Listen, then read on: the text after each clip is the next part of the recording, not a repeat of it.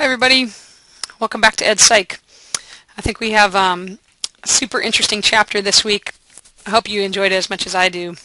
I think it's totally fascinating to think about different approaches to learning, different ways that our minds and brains work. So this week I wanted to just let you know we're really close. We're ripping down towards the end of the semester, and only 4 more weeks in this class until finals. Your case study number 2 is due November 26th, so we'll be finishing up all the material that you'll need to ask your students those questions before Thanksgiving, and you'll have Thanksgiving to finish up, and then you'll turn it in right when we get back. We worked last week on behaviorist approaches to learning. I think some of you had some super interesting things to say about how it fits or does not fit with your own philosophy, and many of you noticed things that your mentors were doing that you thought were great. Many of you noticed things that your mentors were doing that didn't really suit you and your style, and maybe it'll be the same this week. You'll notice different things, different cognitive approaches that's happening at your school. Almost all of you noticed a lot of behaviorism used at your school, and that's pretty much what I would expect. This week our objectives are to define and explore ways in which people learn and process information, which I just find totally fascinating, and to relate cognitive learning theory to our own teaching and learning. And you'll be working with your small group to use cognitive learning theory in your planning. I put a document up on Moodle that you'll be working with after this.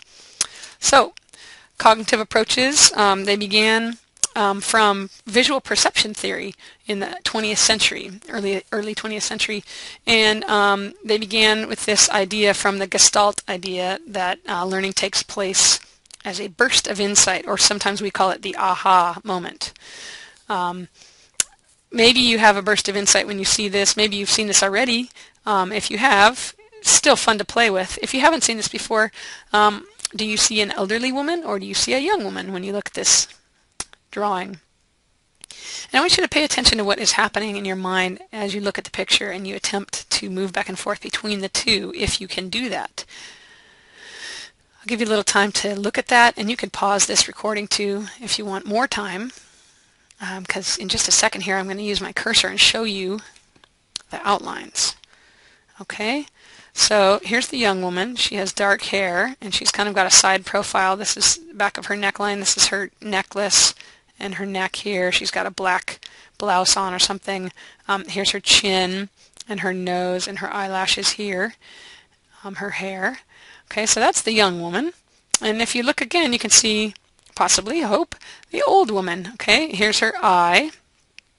Here's her white sort of babushka kind of wrap over her head. Here's her mouth. Here's her chin. Okay, her nose here. And maybe a darker forehead here, and maybe some sort of feather or something.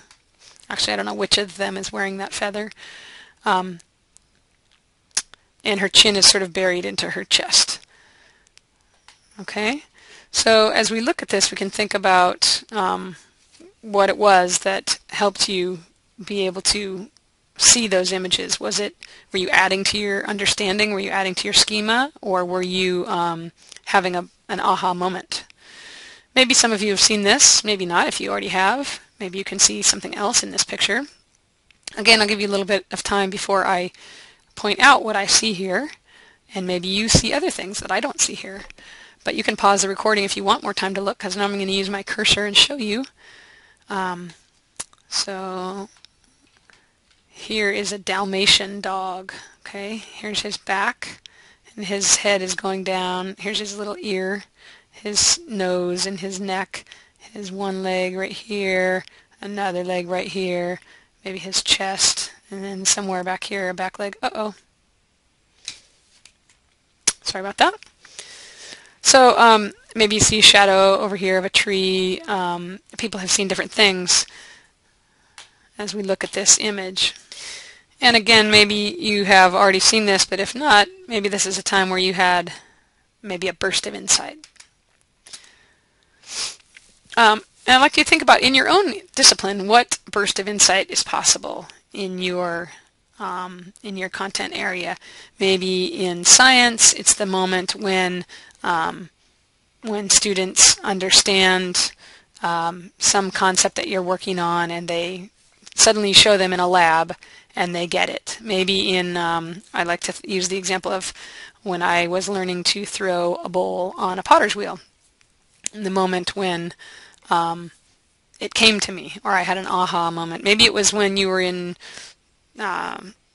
your math classroom and one of your students showed you a new way to understand the times tables, or any other possible aha moments that you have had or that your students have had.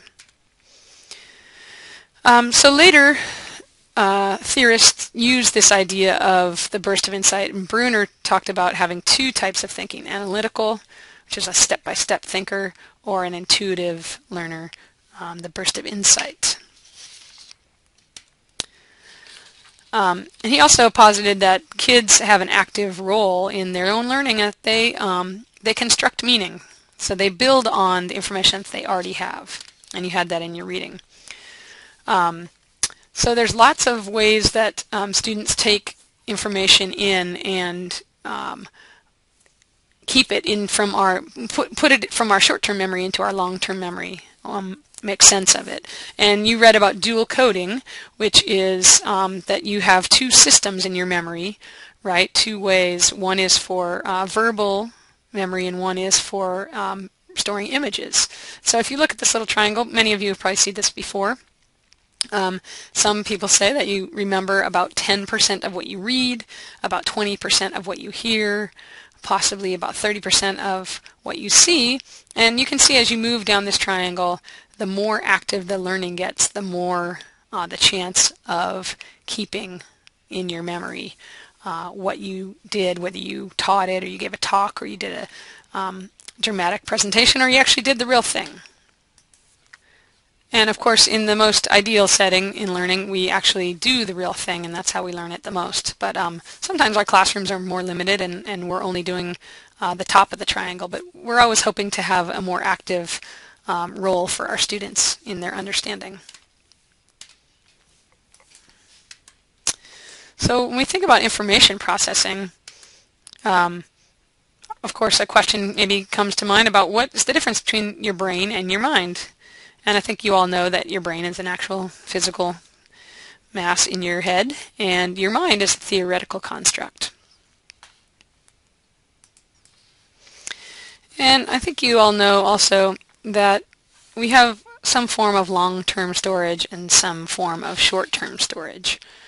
That human information processing system is super complicated and has some major elements, and you read about those, and hopefully you were as fascinated as I was about these types of making meaningful encoding, right? Making connections between our short-term memory and our long-term memory.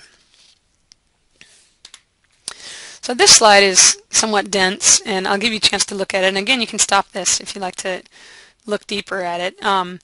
Generally, just to kind of chunk it up for you, that we have the sensory memory, which is usually unconscious and takes stuff in, keeps it for 1 to 4 seconds before the memory fades. And we have a working memory, which can take input from the sensory memory and the long-term memory. It can hold it for an indefinite amount of time as long as that information is rehearsed. And I think that's an important thing to notice as a teacher. The information decays in 10 to 20 seconds when the attention is withdrawn, and it can hold about 7 or so chunks of information. And that's an important thing to keep in mind as a teacher. Then you look at your long-term memory, and it directs the entire processing system. It can accommodate large amounts of information for an indefinite time, sometimes for the life of a person, and the processing can be conscious or unconscious, and information can be lost also through decay. So again, stop this slide if you'd like to look more at it. I think it's pretty thick one, dense one. When we think about our working memory, sentence comprehension uses working memory, and that can be overloaded. As you recall, if I say to you some simple sentence like, your shirt is pretty, I think you probably could remember that I said, your shirt is pretty.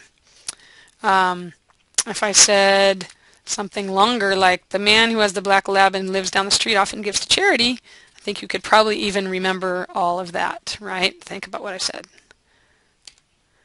The man who has the black lab and lives down the street often gives to charity. You probably remembered that. But if I say a longer sentence, like the man who said that a cat that the dog chased killed the rat is a liar, maybe if I said it more chunked up, you'd be able to get it better, right? The man who said that a cat that the dog chased killed the rat is a liar. Then it might be easier for you to take in, right? You'd be able to remember those parts of that sentence. Okay? And just again to point out that your working memory is limited. And so when we think about giving directions for our students, you want to remember that if we give really long directions without chunking and without allowing them to do the tasks in discrete parts, they might not be able to do it. Okay, and again, there's that slide. If you'd like to stop it, check it out. So we can consciously teach our students to increase their declarative and their procedural knowledge. Remember, declarative is like facts, and procedural is more like how to do something. Declarative knowledge, you read the manual on something like your cell phone about how to take a picture with it, and procedural is you actually do it and send it off to your friend or text it to your friend. Okay. So I'd like you to work in small groups this week. You can use the document that I put up on the Moodle site called Instructional Planning Using Cognitive Learning Theory. I think it's a useful exercise to work with our content areas in this one because I think all of you will have really good ideas to put in. You're going to create a Google Doc and invite me to see it. And then fill out that worksheet and think. I think it's going to be a useful document that you can use, forever. And then you'll upload your final by 11:55 on Monday. Okay? Next week we're synchronous. We're going to work on motivation and humanistic approaches to learning. Make sure you do the readings and watch the videos before class next week. We have super cool videos on motivation and some work by Carol Dweck, which I think is totally interesting and really relevant to what you're doing. And make sure you continue on your case study number 2. And I hope you have a great week. And I'll look forward to seeing you in Illuminate next week. All right. Adios.